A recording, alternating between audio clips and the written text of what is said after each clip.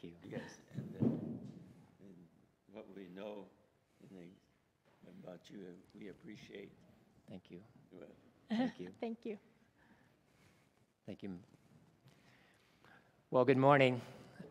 My name is Paul, and as he introduced, Jennifer here. We've been married now 28 years. Added that. We work with East West International Ministries, which is located, located in Plano, Texas, and we just live north of there in McKinney, Texas. We have 4 kids, 3 boys and a girl, ages 25 to 18, and we're recent empty nesters. We want to express our gratitude. We're really thankful, Matt. We're thankful for just the support of this church. It's been a blessing to us, a blessing through Iva and Jean in the years, and Jen growing up in the community here. But thank you for your support and just honoring just the work that we have done and living overseas and now back in the States. So we have a missionary hero of the faith who is since now with Jesus. He said, always start a presentation with a snake story. So let's start with that story. We honor him. So when we lived in Laos, Luang Prabang, Laos, in our home, and one day I walk into the kitchen and Jen is washing dishes. As she's washing dishes, I see right going by her this snake. And the snake is going right by her feet. And she's just standing there talking, smiling like she is now. I said, don't look down. Matt, what did she do? She looked down. She looked down. So as she looks down and screams and yells and jumps out of the way, Paul wants to be the hero. What does Paul want to go do? Grab something to kill the snake, right? What does she do? Don't kill the snake. Can't you just catch the snake and get it outside? We have mosquitoes all the time. She said, can you just put it outside? Okay, so here, the next thing I do is I grab this, as the picture, you can see a little bit, the broom, and of course, she's over here taking pictures of me. The broom and the trash can, I'm over here trying. So this is it's a Thailand tree snake, which jumps from tree to tree. It's a semi-venomous snake, find out later. And you won't die, but you can, be pretty sick. So I'm catching, wrangling it, get in the trash. It's trying to go up the wall. It's snapping at me. Put it in the trash, hold it in there, take it outside, and let it in the grass, and there you go. So there is our snake story. I thought the hero, by the way, was the killing of the snake, but the hero was to try and get the snake out of the house. Yeah, it was out. The goal of missions. So the video showed a state of the world, how we still have work cut out for us as believers. But I want to make sure to share the goal of missions. So we see it in Habakkuk 2:14. For the earth will be filled with the knowledge of the glory of the Lord as the waters cover the sea. Think about that. The earth will be filled with the knowledge of the glory of the Lord as the waters cover the sea.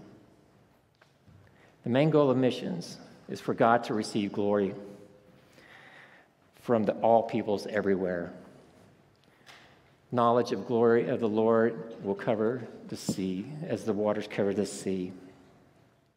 As the Lord is known and adored, he transforms people, cultures, and the world. You see up here, we have been involved in disciple-making, church planning efforts among the unreached for the last 20-plus years. Many different roles. In fact, we call our time in missions the funnel there. With each faithful, small step in obedience, God would show us another step. We thought the point would be specific destination, but what we found instead was more of God himself. Through the years, we've seen as praying and then giving and then going short-term trips. We also become long-term, as we share, long-term cross-cultural goers, where our family of 6 moved to the communist country of Laos, as I shared, in Southeast Asia, and out to reaching the Mian people group. When we returned, we joined East West to continue working on behalf of the unreached and unengaged people in mobilizing. Now is more of our role as we pray, give, and go and see that to the darkest places, taking Jesus. So let me give it. So just our current roles among the unreached. Jen is the director of medical outreach that uses medicine to break down gospel barriers so people may gain access to the good news of Jesus in places where you just cannot walk into a village with a Bible. I oversee the missions efforts for training of national partners, church planning work in South Asia, the unreached of Latin America, and East and West Africa.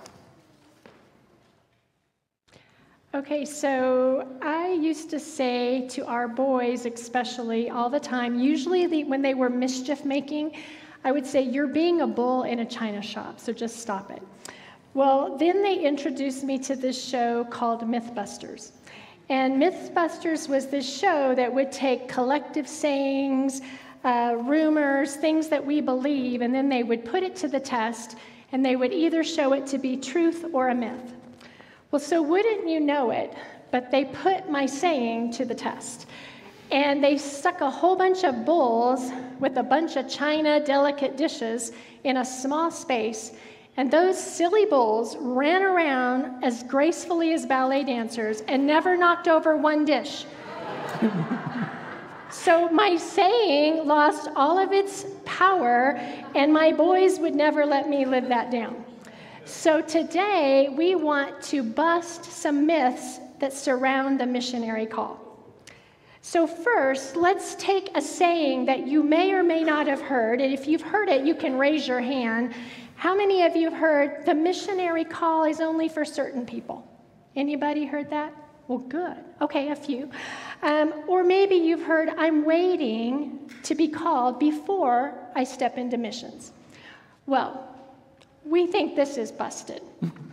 Now, the reason this is busted is because if you wait for a call before you take steps of obedience, you'll just wait forever. Because the fact of the matter is, Jesus has already called us. In Matthew 28:18, as known as the Great Commission, as well as many other places in Scripture, he's already said, go and make disciples. Therefore, it's not a matter of if we are called, it's a matter of how we are called. How? That's right, how.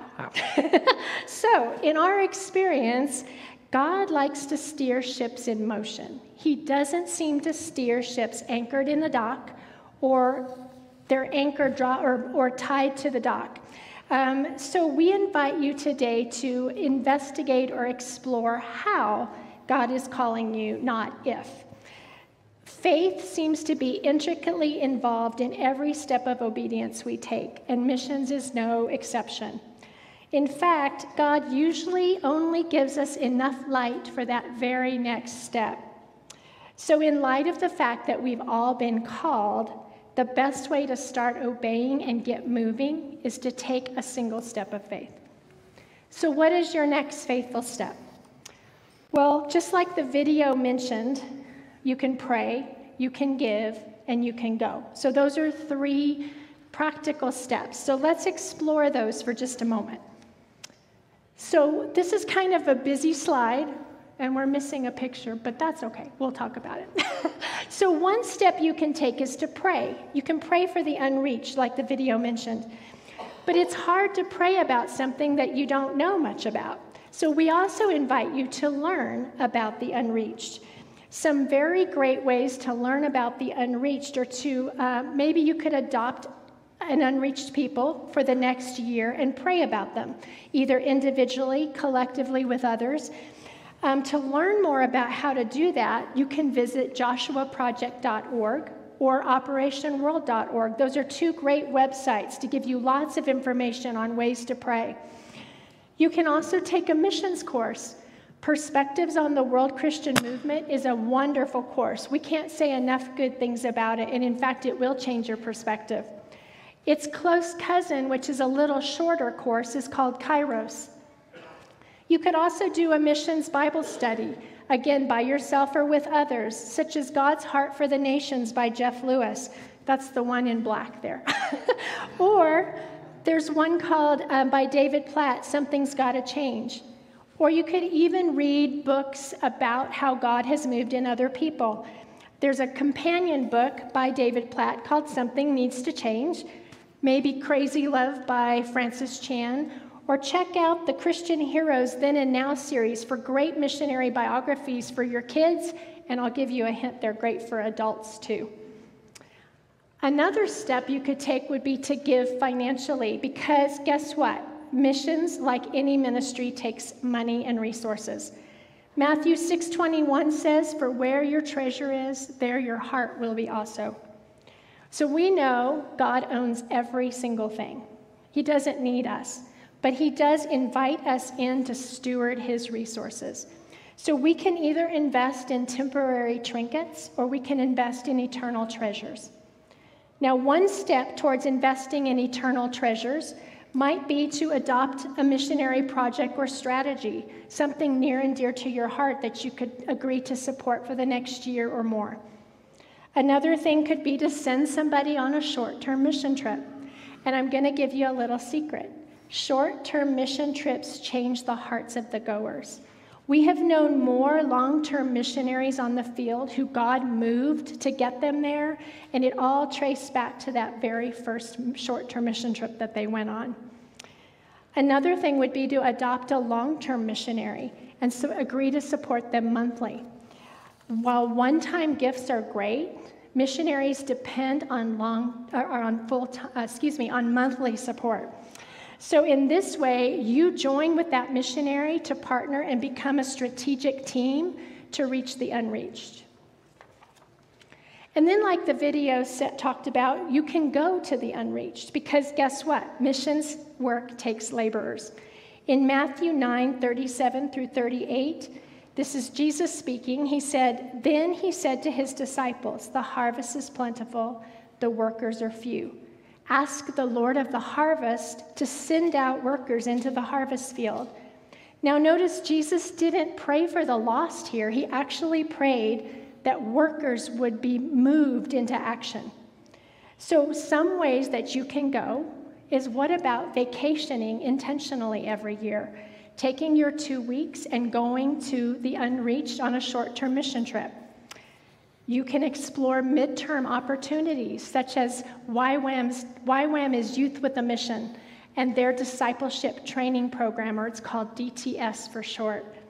DTS is a great program. It's about 6 months long. It takes 3 months of intense discipleship training, and then it sends you on a team to practice what you just learned for 3 months. Or East West has a program called Year One, where you go actually as an intern and join a long-term team on the field for about 8 or 9 months. Or if you feel God stirring something in your heart to go yourself for long-term, start to explore that. I would recommend starting here with your church leaders, your missions team, and letting them know of that so they can help you. You can also find missionary agencies online, such as East West and many others, who can help you explore that calling. And then one thing that you can go to the next one. What I did. And one thing that the video didn't mention is becoming a mobilizer. Maybe you're already praying, giving, and going. Well, mobilizing is just taking other people with you as you go do that. Think kind of like Paul mentored Timothy. Who might your Timothy be? You might organize a prayer group to pray for the unreached together. In fact, it's more fun to do things with other people. You can champion a missionary need and raise financial givers, or maybe lead a short-term mission trip and recruit others to go with you. Myth number 2, but aren't we just missionaries right where we live? So, statements such as this, we are missionaries right where we live. Your zip code is your mission field, or your family is your mission field. They're all good intentions. While true, it's incomplete.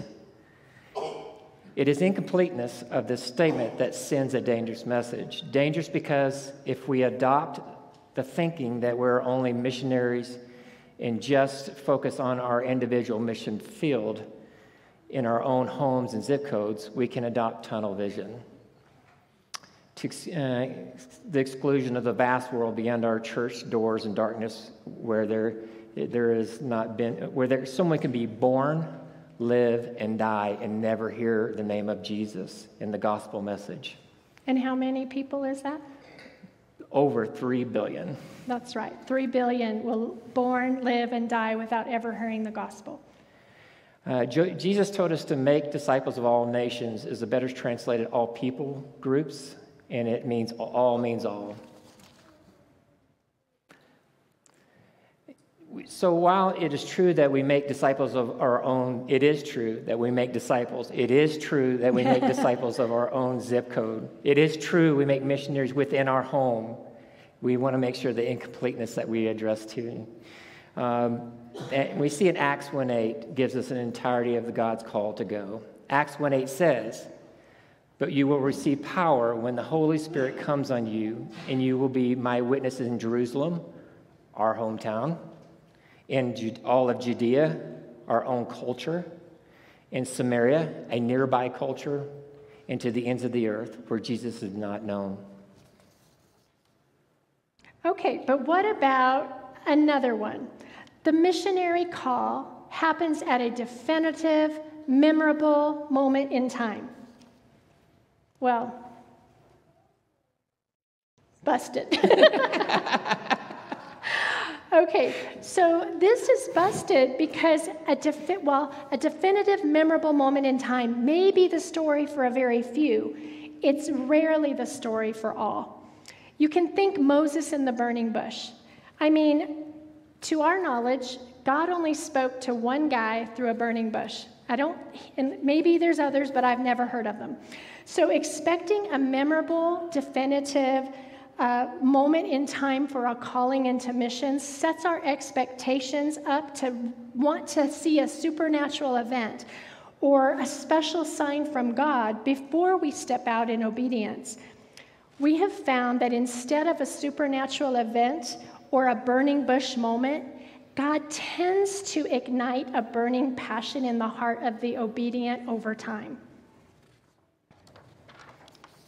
So I want to kind of tell you our own call to the mission field when we went to Laos full-time as a family. So the way God led us to Laos, it did start with a burning passion and then confirmation over time. We did not have a burning bush moment. For me personally, it began after the death of our second child, Ryan, at birth. All of a sudden, I was confronted with what the Bible calls life as a vapor, the brevity of life.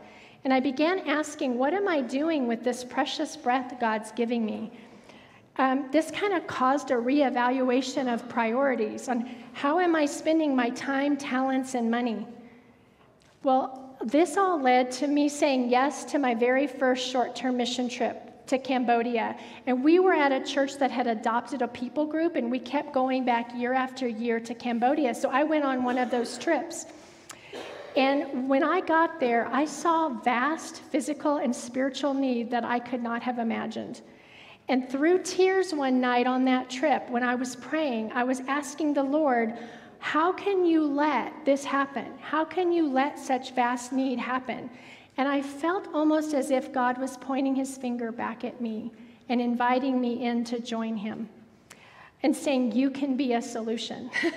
And so this started me on a quest to see what was my missionary role. What did God want me to do with, again, this breath he had given me?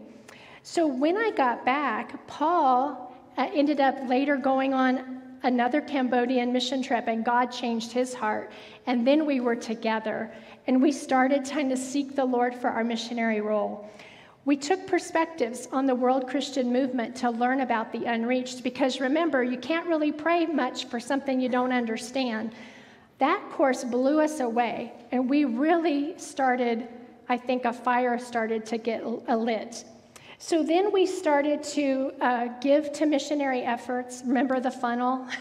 We started to go on more short-term mission trips. Then we started to mobilize others and lead short-term mission trips. And all along the way, with one faithful step after another, God kept growing a passion in our hearts. And so as he did that, we started to ask, well, should we go full time? Because that kind of seems like what God's doing here. And then other believers started confirm that same message. And then that's what led us full time to say yes to go to Laos. So you see, it wasn't a burning bush moment. It was just a burning passion. And this is how we've often seen God work in people's hearts.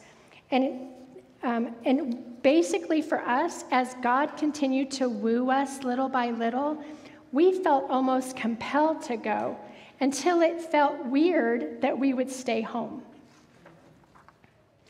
So you see, in missions, the more you obey and step out with little tiny steps of obedience, God grows a passion for himself and for what he cares about, which is reaching and pursuing lost people. Biblically, God has already clearly commissioned us, so why do we think so many people are not answering that call? Well, we think it might be because they believe this myth, that they're waiting, that they are assuming that they should stay home until God miraculously calls them out. We think a better approach to obedience would be to switch that on its head and to assume you should go unless God talks you out of it. So myth number 4. This last myth we will tackle is for the role of the long-term and cross-cultural goer only. It states a calling is completely irrelevant to becoming a cross-cultural missionary. Busted. So let's read, if you have your Bibles, let's read Acts 13, 1 through 3. And you can turn there if you would like, because we don't have it up on the screen. Sorry, guys. So it's Acts 13, and it's just those first 3 verses. And this says, now in the church at Antioch, there were prophets and teachers, Barnabas, Simeon called Niger, Lucius of Cyrene, Manaen, who had been brought up with Herod the Tetrarch, and Saul. While they were worshiping the Lord and fasting, the Holy Spirit said, set apart for me Barnabas and Saul for the work to which I have called them. So after they had fasted and prayed, they placed their hands on them and they sent them off.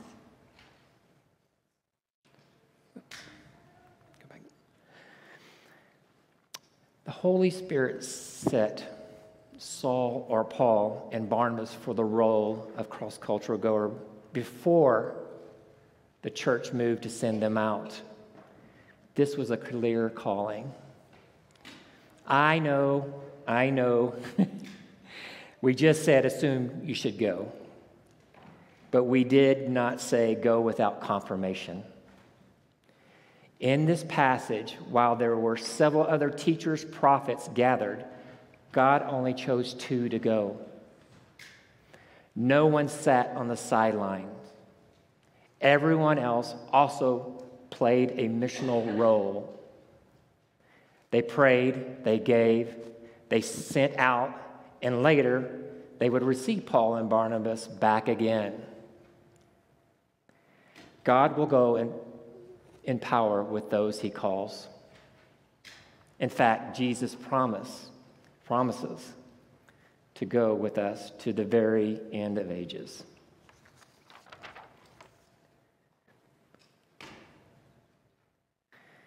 And we want to confirmation in God's power to go before us because the unreached are that way for a reason. The places left in the darkest places around the globe, around the world, are difficult to reach and sometimes hostile to the gospel. The devil has ruled these areas for a long time and will not give up ground without a fight. For the role of the cross-cultural goer especially, a time of preparation is wise, and it would be reckless to go without a clear calling from the Lord that is confirmed by the Holy Spirit through prayer and through other believers. You do not want to go onto the front lines of the battle without the Holy Spirit leading the way. God will go before those he calls out, just like he did with Paul and Barnabas. So, in conclusion, let's just review these kind of facts that we've talked about and myths about the mission calling. So, it's not if you are called, but it's how. How? It is how. So, God has uniquely gifted you to play a role, maybe roles.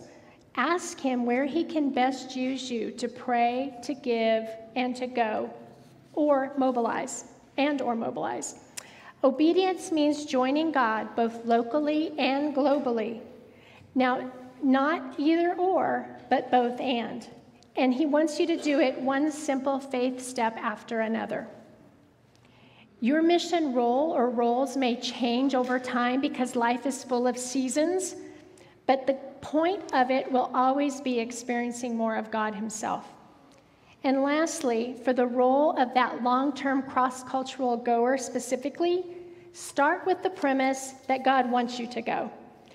Pray, seek confirmation over time, and then ask God to talk you out of it if he'd rather you stay home. We just want to thank you again. And I want you to know that, we really do, and I know I've talked to a few out in the lobby of those who you support and the missionaries that we would have come up now, if you wouldn't mind, please. We want to say, that Red Rocks Fellowship, this is special. This to opportunity for us to come and share and to have it share this Sunday. Matt, thank you.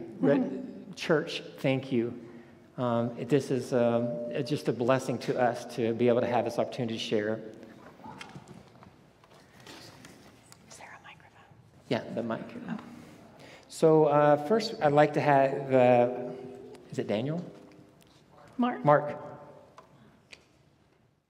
Mark, you want to share? There you go. Why don't you all go up on the stage? Oh, okay. Here, let me get. Come on.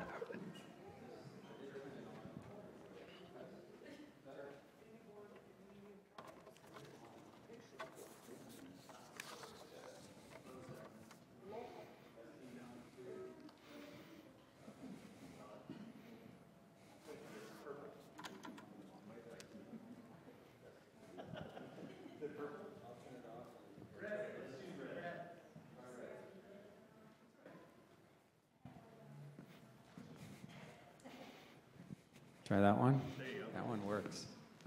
Good morning. My name is Mark Jones, and I'm with Missions Door. My wife, Kim, would be up here with me today, but we just had a grandchild born 2 weeks ago. She was born a little bit early, and there were some complications with lungs. And the mother also had some complications, so my wife is up in Iowa area, loving on the child and the daughter-in-law. So that's why she's not here. Again, I serve with Missions Door, which is a global ministry that partners with indigenous missionaries in the U.S., Canada, Mexico, Central America, Caribbean, lots of different places, Africa, Eastern Europe, the Middle East. My primary goal with Missions Door is that I lead short-term teams to our indigenous missionaries, whether that's in the U.S. or abroad. And I help our indigenous missionaries, which most of them are pastors, to reach their local communities with the message of Jesus. I speak Spanish, so I tend to go to the Spanish-speaking countries because I'm more familiar with those cultures. I grew up as a missionary kid in Brazil, where they speak Portuguese, a similar Latin language. Another aspect to my job is that in the last couple of years, I was named a regional team director with Missions Door, which essentially means that I lead a group of 10 missionaries that work in the U.S. as Missions Door missionaries. I supervise them. We meet together on a monthly basis. Any new missionaries that might come through Missions Door, I assist them with that process. One in particular just joined Missions Door who speaks Swahili, and he will be helping another missionary here in the United States that is doing training for lay leaders in the church, and he'll be translating all of that training into Swahili and leading those kinds of groups and trainings. So that's pretty exciting. That just happened a month ago. Let's see. Regarding receiving a call to become a missionary, I received a call to become a missionary many times in my life. My parents, as I said, were missionaries with Wycliffe Bible translators, so that in my mind would be a calling. I was called through my parents. After that, when I was in high school, I went on short-term weekend trips to Mexico. And then later on in high school, my senior year, I went on a 6-week trip to Colombia, where I really felt the call to go on that trip too. Later on, after I was married in 2003, my wife and I really felt like God wanted us to go to the Dominican Republic with our 2 children who were at the time 6 and 8 years old. And to go to the Dominican Republic in a very poor area was definitely a calling. We really needed to be called to go into that situation. So those are a couple examples of being called before I became a missionary with Missions Door. So the way it happened with Missions Door was that I sensed, because I had been leading short-term trips, and then I started seeking a place to lead short-term trips as a missionary, kind of full-time. And I found a place called Missions Door. I had never heard of Missions Door, like many of you may have never heard of Missions Door. And I went into the office to talk to them, and the person said he had been praying for 2 years for somebody to lead short-term trips on their behalf in that capacity. And he happened to be from the Dominican Republic, where I'd just been ministering for several years. So that was a great way for God to confirm the calling that he gave me to become a missionary with Missions Door. So my question to you today is, where is your missions door? We're talking about being a missionary wherever we're at. And as was mentioned, it can be your zip code, with the idea of also looking beyond your zip code, right? That's what we just heard. So the door that God wants you to walk through might be your neighbor's house initially. It might be the coworker who is in the cubicle next to you, or however your coworker works on Zoom, maybe nowadays. But my point being that God has a door for you to walk through in missions. And where is that door? I'd love to talk to you on the table over on the right after this service. Thank you for your time.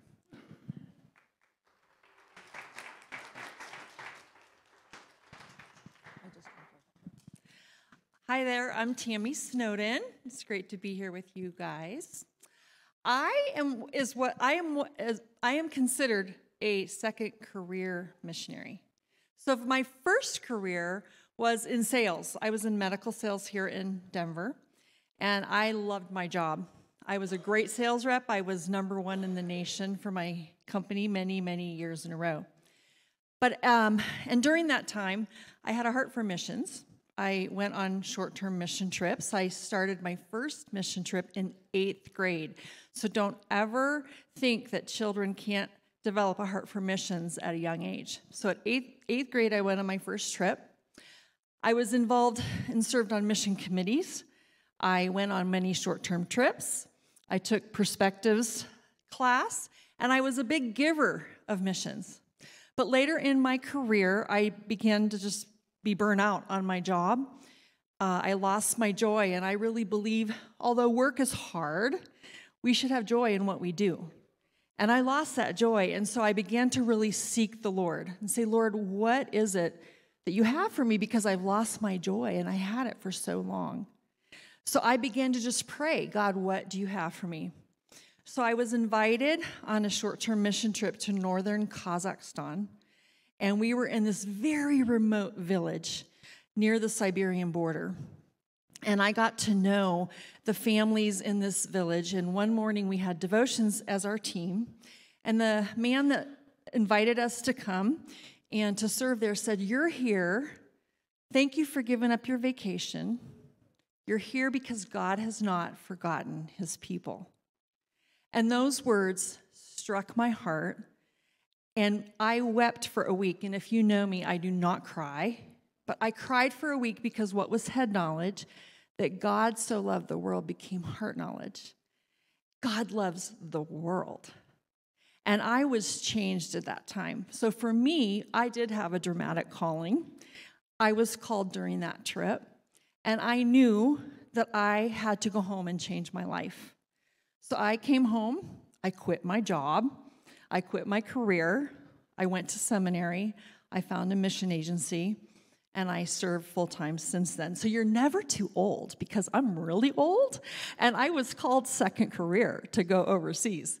But what my challenge is for you is, if you don't have a heart for the lost, ask God to give you a heart for the lost.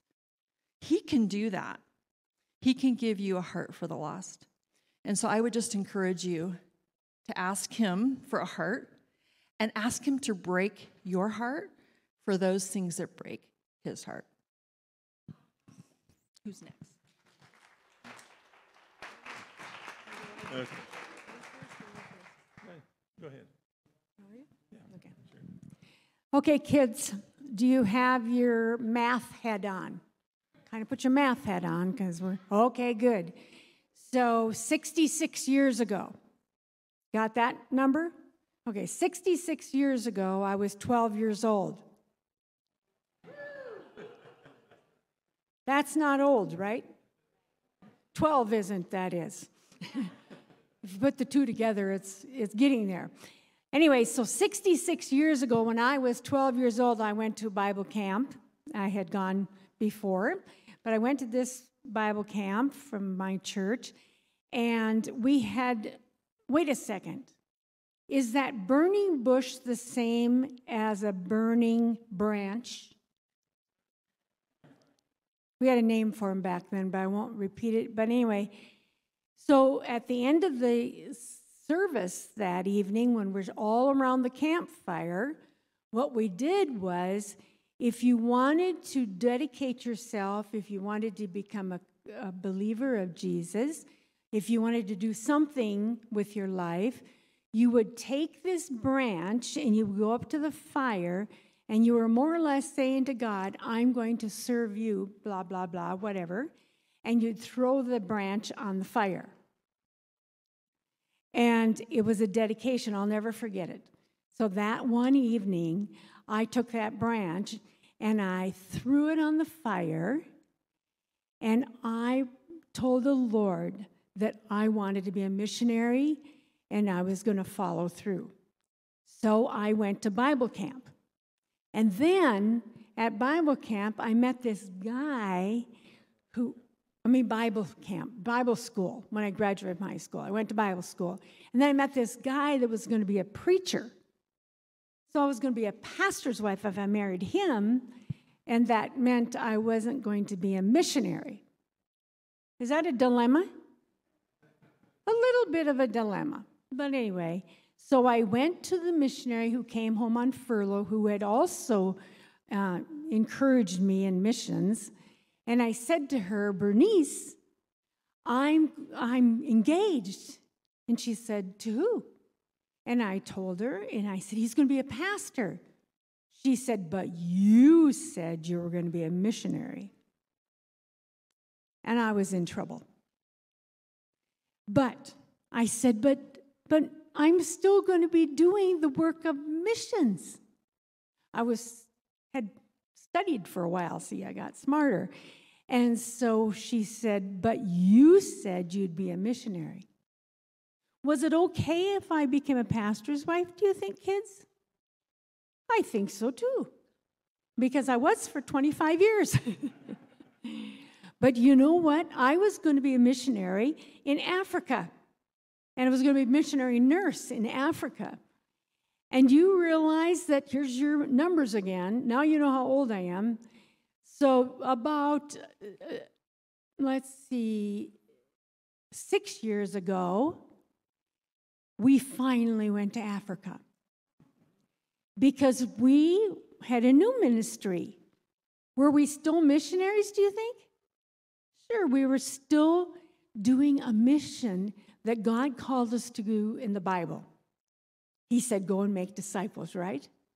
You can do that as a pastor's wife. You can do that as a carpenter. You could dig ditches and do that with a person next to you. You can be a missionary. But it's really, really enjoyable to be overseas and do missions, because now we've done it in the Philippines, in Ukraine, and this is we've lived in these places, and in Austria. So we had to learn Russian in Ukraine.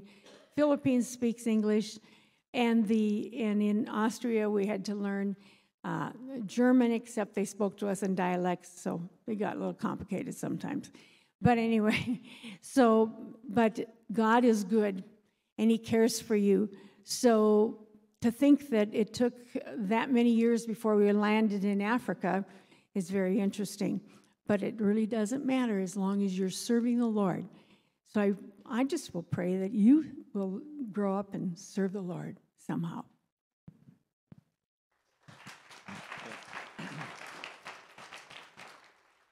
Hi, I'm Carl. I go with her. My call to missions was different. I grew up in a Christian home. We had missionaries in church all the time, and I always thought they were weird, and many of them were. And I said, I will never, ever do that. I did not want to be weird, and I did not want to do anything like that. So I became a pastor. I fought with God for 6 months when I realized He wanted me in some kind of ministry. And finally I said yes. If I have to, I don't want to be a missionary, I'll be a pastor. Well, little did I know. But I figured if I've got to go to a Bible college, that was the thing. If you're going to be in ministry, you got to do that. I looked all over the U.S., finally found a little school in northern Minnesota on a point between two lakes. I thought, if I've got to go to Bible college, I'll go where I can hunt and fish. And that's me. Anyway, I got up there, and that's where I met Jolynn. And we were pastor and wife for 25 years, but all that time, missions was in the background. We always enjoyed having missionaries in the church. At one point, we took our whole family to the Philippines for a year. Our kids, one of them hated it, one of them loved it, and the other one didn't care. But they had a good experience. They look back on it now, it was good. Eventually, we got the burden from God to minister to those who minister. And that's what we do now.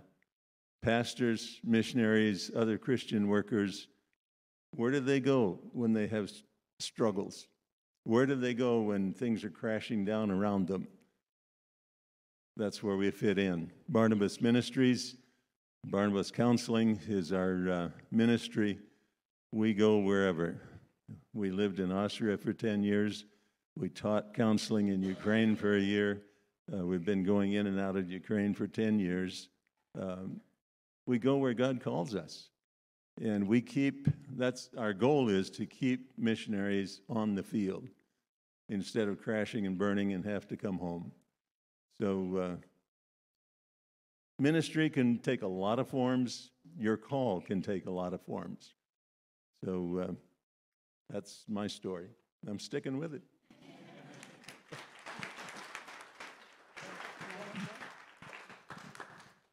Okay, many of you know me. I am Anna Miller, and my husband Paul is not here. He's in Germany. We were in Germany for 20 years as missionaries. When I graduated the university, I thought I became a Christian my junior year at the university, and so after I graduated, I thought I needed to become a missionary. And that verse that many of us know, Romans 10:14, how then can they call on the one they have not believed in? And how can they believe in the one of whom they have not heard? And how can they hear without someone preaching to them? And how can they preach unless they are sent?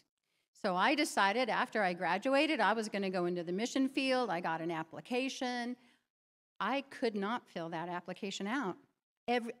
Every day, I'm going to spend an hour and fill out that application. I couldn't do it. I don't know why I couldn't do it. And finally, I just decided maybe God's not calling me. And this huge weight was lifted off of me. I didn't go. It was great. I mean, I was trying to follow God. I didn't hear everything you guys said. It was like I needed a confirmation. That confirmation was I had no peace about filling out that application. Then I met my husband, Paul, and we ended up going into the mission field with Campus Crusade for Christ.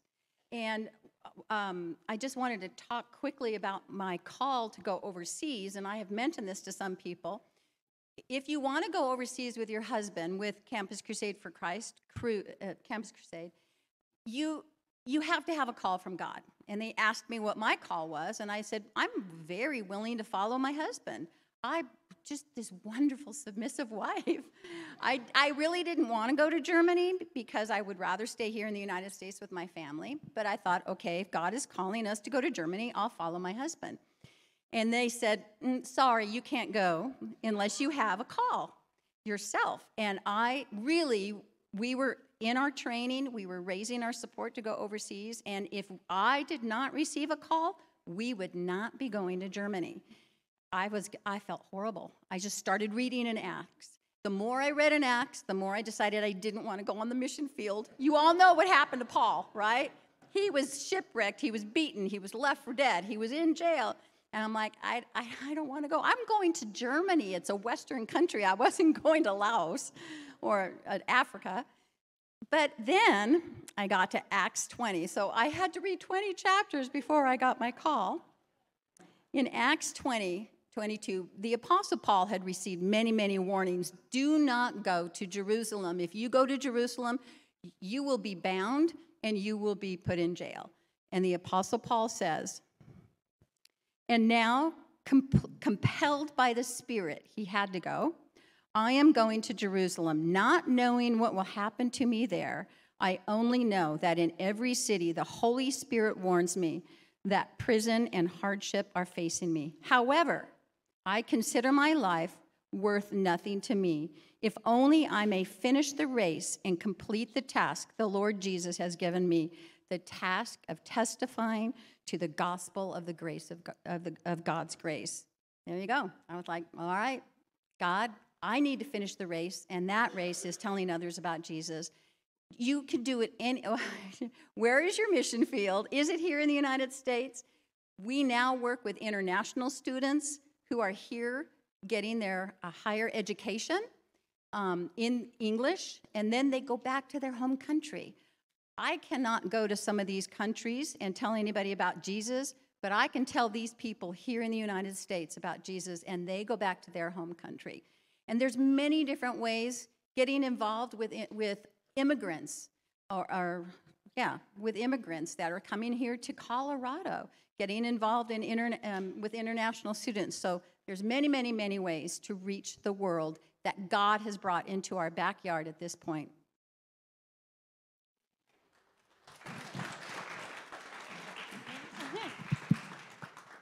Thank you. Hi, I'm Jen Phillips. I'm better known as Lisa Eldfrick's lesser-known sister, and I work with Child Evangelism Fellowship in Quebec. And I need 2 kids to come up and hold something for me. I saw that hand go up really fast, Claire, and I would normally pick my nieces, but I just can't take because I only need 2, so I'm going to pick right there. I don't know your name, but yes. I do have Grace, thank you. Grace and Claire. I need you each to hold one of these and show everybody. Make sure everybody gets to see it. So, and you can show the missionaries behind us too to make sure they get to see them. So we have 2 pencils here, and I need all the kids and all the adults to look at each pencil, and we're going to take a vote. Which one do you think represents a kid, and which one do you think represents an adult? Okay? So ready? If you think the one that Claire has, the little one here, represents a kid, raise your hand. All right, that's a lot of hands. If you think the one that Grace has, that's the big one, represents a kid, raise your hand. Okay, we're divided, so we're going to have to figure this out. Well, let me see. If you're going to start school, Grace and Claire, and someone gives you a pencil for your whole school year, which one are you going to want? That one, right? Because it still has a lot that you can use in it, right? You're not going to get very far with this one. So for these 2 pencils, they remind me, this one reminds me of a kid. Why do you think? Does someone know why that big one? Grace. Because so kids usually use pencils a lot, so a kid would have to use a bigger pencil than an adult. They would have to use a lot. They would have to even use the eraser too, right? And the eraser's big. But also it makes me think of how a kid has a lot of his life left, right? You guys have a lot of years left if the Lord lets you live on this earth for a long time. Whereas an adult, can we see yours again, Claire? It's so tiny. Look at the eraser. Is there an eraser on there? No. No, it's pretty much gone, right? So even though God can use anyone, in Child Evangelism Fellowship, we believe in the importance of reaching children for Christ. So that's what our mission field is any child. And then we understand that if we reach them for Christ, they have, can you hold the big one up? Their whole lives to live for the Lord. So thank you very much. I'm going to take them. Thank you so much. Can we give a hand to Grace and Claire? Good job. And so this pencil represents me because I had my whole life to live as a missionary because of people who invested. So my call, I think of the mobilizers who got me into the mission field. So first started with my parents who, sorry, I get emotional, who told me about Jesus from the time I was very little. And then my mom who taught, both my parents taught Sunday school together, which is really cool. And my mom taught in the inner city of Denver, taught kids down in 5 Points, and she would take us down there. So we got to see what working with people who don't know about Jesus was like. And so we were kids, but we also got to help sometimes. And then my mom got us into Child Evangelism Fellowship when I was the age of my niece, Summit, who, well, I was a little bit older, but my sister and I, we did the same thing that Summit's been doing in the summers by telling people about Jesus. So by the time I was 15, I already knew how to proclaim the gospel and share it with other people, and I was given opportunities to do it. And then I stayed with CEF through many summers, and then I began to volunteer. Someone voluntold me into coming to help in the once a week in the CF office. And then after that, I decided to go full-time. And the Lord used the national director in Canada through a video who said, we need bilingual workers in Quebec. And I wasn't yet bilingual, but I was willing to work on it. And so the Lord called me to Quebec, Canada. So I think of my call was progressing, but it started when I was little. So I've just 2 weeks ago celebrated being in Quebec for 20 years. And I have a few more years left to go there, but I was able to start so early. So I think as we think about missions, all of our missions organizations, and as we think as families about missions, that we need to remember that it needs to start when we are children. So thank you.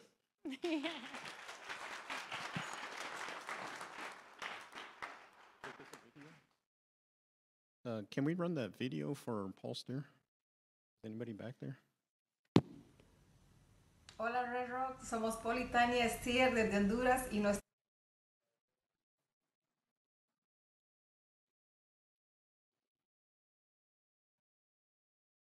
Technical difficulties. Hola Red Rock, somos Paul y Tania Stier desde Honduras y nuestra hija Ashley. Hello Red Rocks, we are Paul and Tanya Stier from Honduras and our daughter Ashley.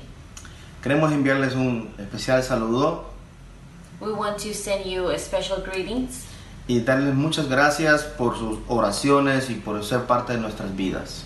We are thankful for all your prayers and for being part of our lives. Nos sentimos muy emocionados de poder enviar este saludo este día a ustedes. We are very excited to send these greetings to you this day. Así que Dios les bendiga. God bless you. Muchas gracias. Thank you very much.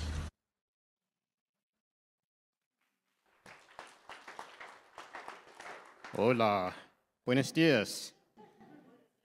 My name is Matt Nita, even though my name tag says Paul S., not for Paul Warrington or Paul Miller. Obviously, Paul and Tanya couldn't be here today. They're down in Honduras. It would take special visa for them to come up and visit with us, so they are not able to be with us today. But again, they send their greetings and their blessings to the church. Now, I am not a missionary like those behind me. I attend Red Rocks Fellowship here, and usually I'm in the back, so this is really kind of weird being able to see faces, because usually I see the backs of your heads. But today I'm representing Paul and Tanya, and Sue Raridan had asked me to get some information about Paul and Tanya, and so I got some information about how to contact them, how to get on their mailing list for their missionaries' notes, how to contribute towards their financial needs, those kinds of things. So if you want to just come out and visit the table, feel free to do that, and you can pick up some information. I also have pictures from the last mission trip that we took earlier this year, as well as 2 other previous mission trips that we had taken down to Honduras. Now, Paul had sent a rather lengthy email to us in Spanish, which Mark translated for me. Paul is under Missions Doors, which is, again, with Mark Jones. And we've gone down there several times to work with Paul and Tanya and do some of the work down there, building a house, building a church, putting on rooftops, doing erosion mitigation, all kinds of different types of ministry work involved with their ministry. It was interesting, in part of the letter, Paul talks about how they got involved in the ministry. Originally, what they were doing was food distribution and helping the church distribute food to the communities. And through this work, they were able to join ministry work and be able to get into some of the schools down in Honduras. We actually visited one of the schools, and they had an all-school assembly, and we were able to share the gospel message at a school, which obviously you can't do that here in the States. And so it was very interesting being able to do that and to visit some of the classrooms and talk with the kids. A lot of their ministry is involved with the communities. They particularly approach the younger generations because Honduras is a strictly Catholic country. And so it's easier to reach out to some of the younger people that have opportunities to leave the Catholic Church and not have repercussions of being ostracized from the community. And so they spend a lot of time working with the youth and the communities down there. And I just wanted to share just one paragraph of the letter that Paul sent. You can read the entire letter at the table that I'm at, which is just right outside the door. It says, "Today we are working in 25 small villages in 2 cities, and we are building 3 resource centers. missionary training centers, and churches. Work which we do together with you, impacting lives in 2022. In this way, we have reached 1,200 families directly, taking food to them, teaching bread making, sewing, painting, and agriculture. We are training 130 new believers and coming close to influencing 4,000 families in the Comayagua region. So we took a trip earlier this year. We went down to Comayagua, and outside of Comayagua, there's the mountains, and we went up past a little area called Tintel, up to an area called Granadilla. And if you come to visit the tables, you'll be able to see pictures that I took of the Granadilla area. One of the needs that we were kind of joking about is that they need money for tires for their ATVs. They're up in the mountains, and they have these dirt roads, and even one of the ATVs got stuck. And we looked at the tires, and basically they're bald. And if you were driving here in the States, you would pretty much be required to get new tires. And so that's one of the basic needs that they have. And anytime that you want to contribute towards their ministry, again, I have the information that you can contact them and be involved in their ministry through their webpage. I jokingly said that one of the things that I personally would like to see is for them to get a hot water heater. We took showers that were so cold. Obviously, they wouldn't be able to have a hot water heater because they would need energy to run those, electricity. Up in the Granadilla area, they don't have electricity. They don't have cell phone connections, very limited. And so, but their ministry definitely has some needs. And if you would pray for them, and again, if you're interested in being involved in their ministry, we will probably take another trip down there at some point. But feel free to stop by the table, get their information, their contact information, and how to contribute to their ministry, and I'm sure they'll appreciate it. Again, thank you for being involved in the ministry here at the church. Again, I'm not a missionary, I'm just a member of the church. And so if you see me being involved in missions, that means you guys can be involved as well. So feel free to talk to me about that, and I appreciate it. Thank you.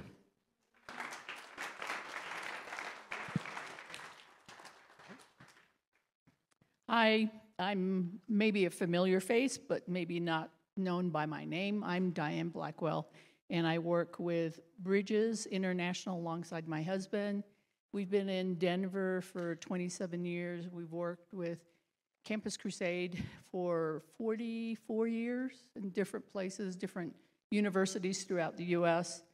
But I wanted to just maybe focus on the key events that have happened in my life that made me consider and also develop a mindset, a heart for reaching the lost. And the first one was when a woman with Campus Crusade came randomly to my door and knocked and asked if I could do a survey with her.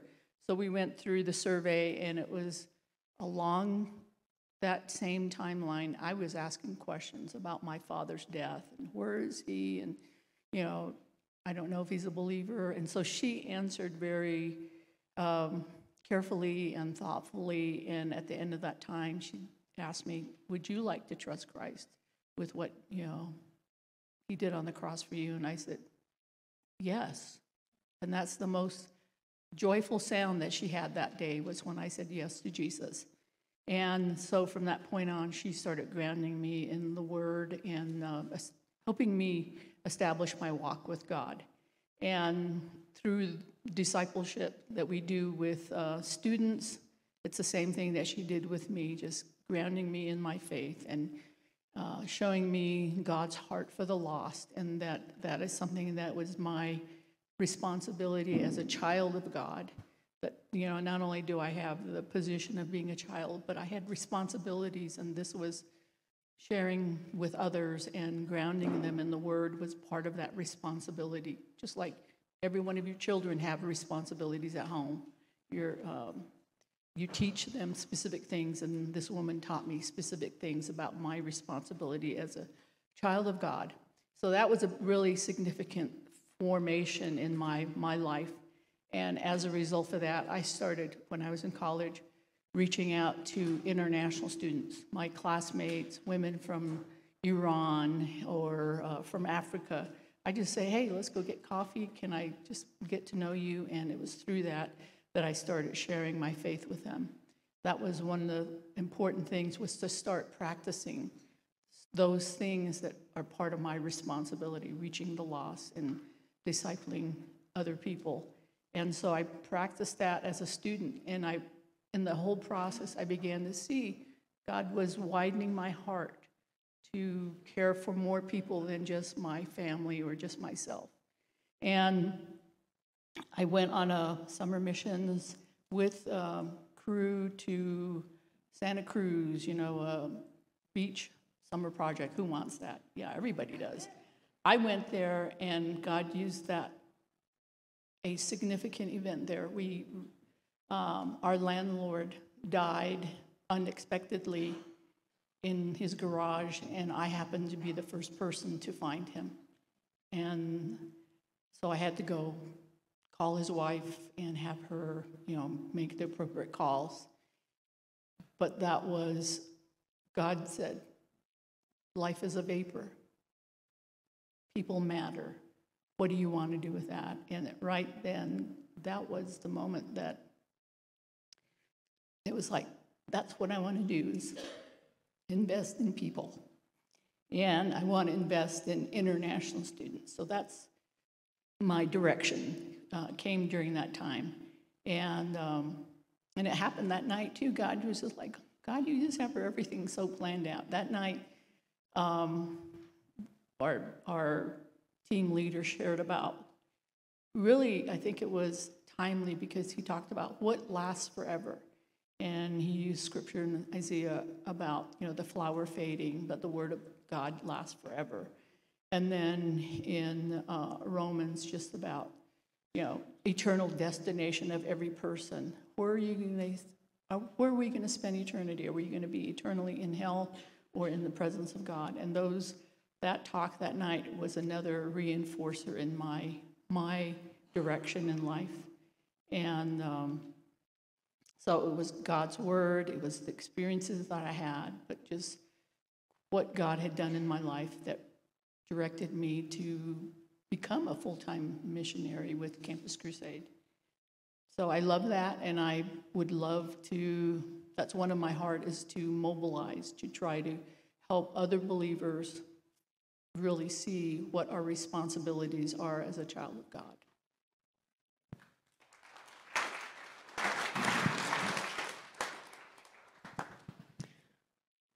My name is Ben, and I go with Diane. Both of us are serving with Bridges International. I have been called, I knew that I was called from the age of about 8 to be a forester. So that was my calling. I knew that I was going to follow my brother into the profession of forestry, and that's what I did, and I grew up knowing exactly what I wanted to do with the rest of my life. And so I went to college, got my degree, got out, got a professional job, and there I was. I was a forester. I didn't have a personal relationship with Jesus at that time. But it was out after graduating from college and working in my profession and supposedly having everything, I thought I wanted, that God began to touch me and just, why are you here? Who am I? What's my relationship with you? What's the purpose of your life? Things like that. So it was about 2 years out of college that I actually began a personal relationship with Christ with the help of many friends. But God began a process of recalling me, and using the scriptures tremendously. I know Ann has already used one that God used powerfully in my life of anyone who calls on the name of the Lord shall be saved. How shall they be saved in whom they have not believed? How shall they believe in whom they have not heard? How shall they hear unless there's a preacher?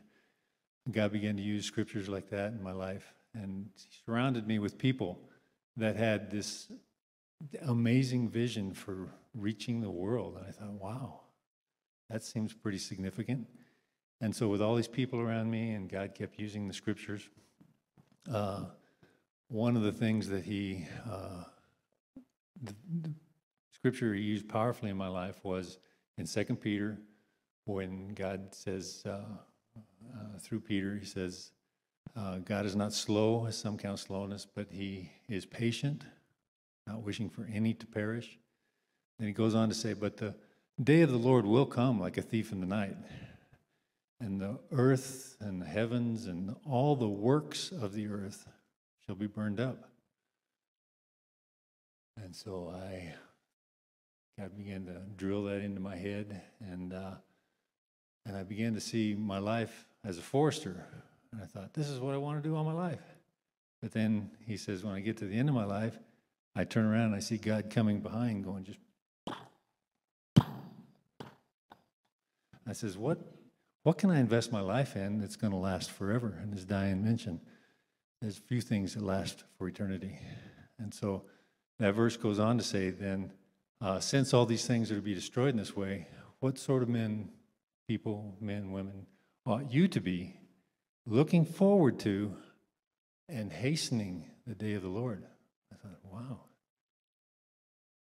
I can look forward to his coming, but there's something going on here where I can be a part of hastening the day of the Lord. I said, what is that? And you go back to Matthew 24, when he says, and this gospel shall be preached to all the nations, and then the end shall come. It's like, wow, that's it. I can have a significant impact on people in this life, but also for eternity. And I can also have a part in his plan of returning.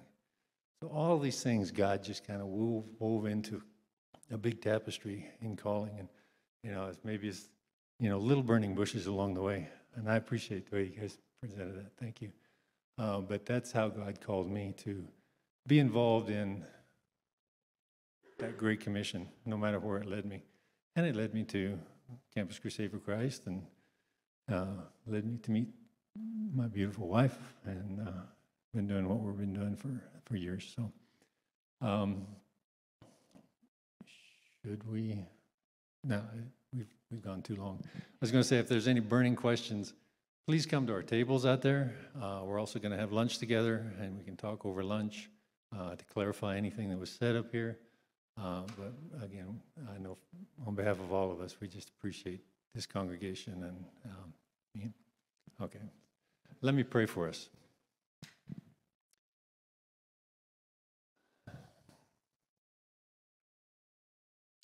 Father, we come to you always and only because of the grace and mercy you've given us in Christ. We come to you by your invitation, and we just want to thank you. Thank you for your work in our lives individually, each person in this room, each missionary, the missionaries that aren't here with us. Just thank you for your work and your invitation into that work with each one of our lives.